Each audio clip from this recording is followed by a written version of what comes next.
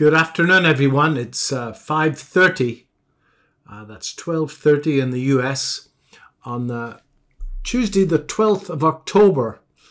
And finally, on VectorVest US, we've got a little bit of green on the front page.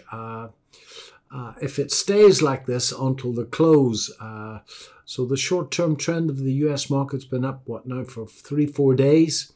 All the other measures of the trend are down, but certainly that green light showing that the price of the VectorVest composite is up day over day and week over week would be a welcome sign that the bottom maybe is in.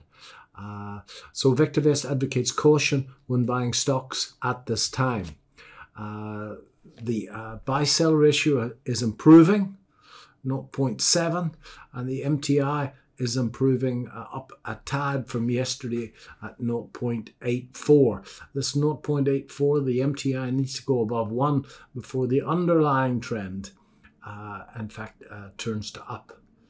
So if we have a look at my old friend, the S&P, we've got a very mixed situation here on the S&P.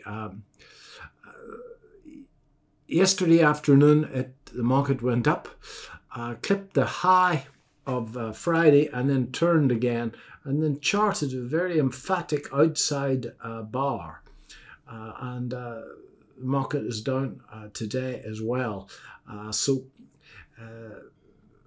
lots of Fibonacci at work, as I've mentioned to many of you before, from that low to the high.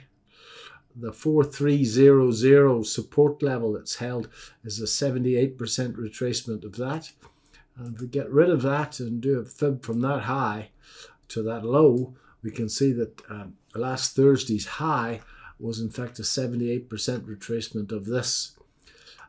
So an awful lot of geometry at work.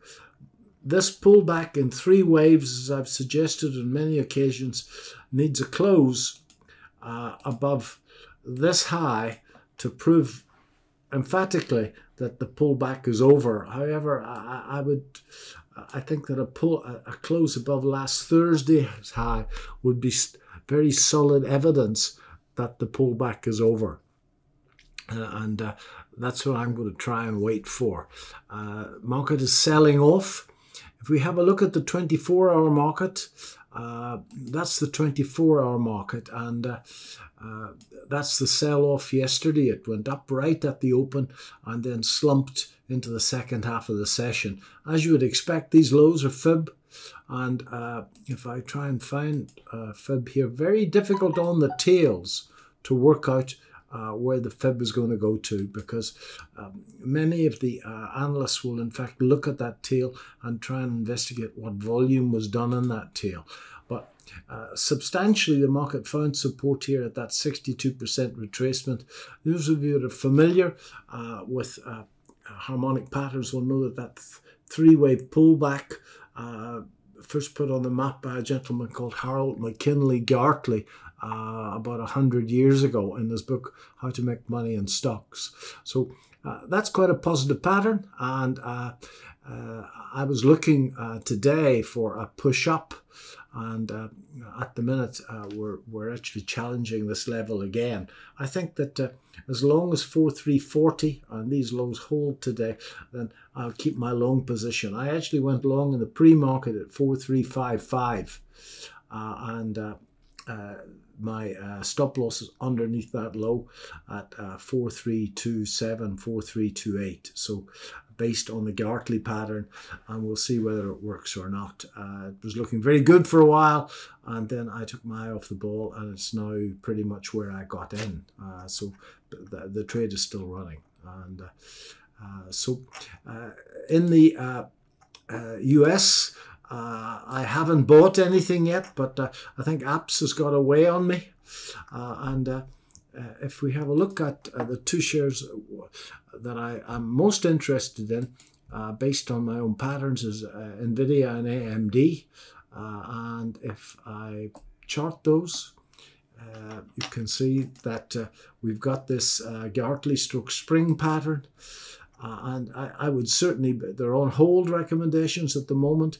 But if that green light, in fact, stays to the end of the day, then I'll be interested in buying into those if it breaks above that level. That's what some people, that used to be called a 1, 2, 3 bottom, but I see it's now called, some people call it a pocket pivot.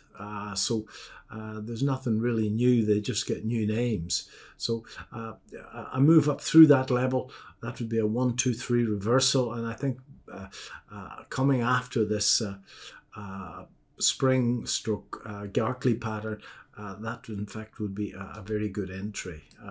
And a very similar situation on AMD.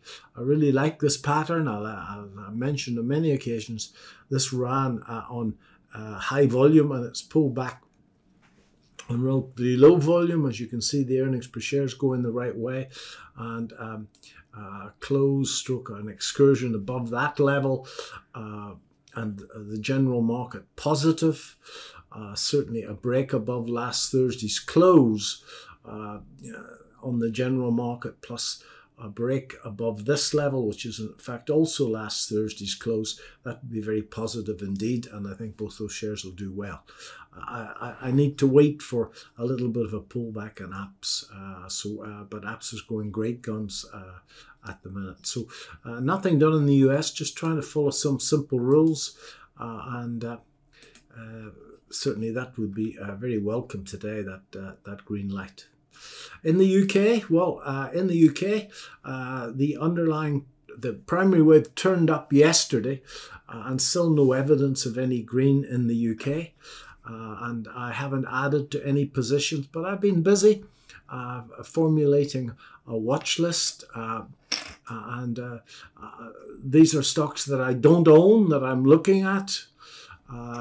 And I've spent quite a bit of time this afternoon justifying that, justifying this selection in a video that'll go out to the VectorVest subscribers at the weekend. So I have some very aggressive plays and some more conservative plays.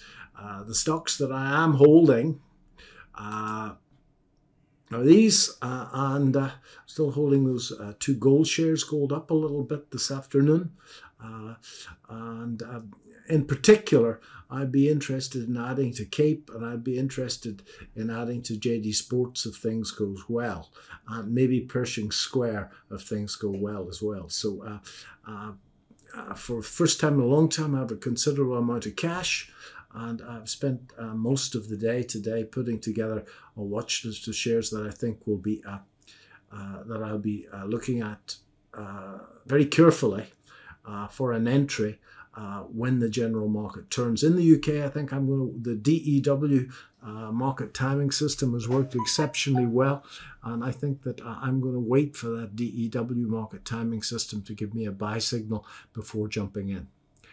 So playing it very, very carefully. It's been quite a good year, and I wanted to end that way. I'm still very positive of a big run up into Christmas. Once we get this pullback behind us, and if we go back to the S&P 500, I'm not quite sure as to whether this is over or whether we need another rundown to generate some liquidity below these lows.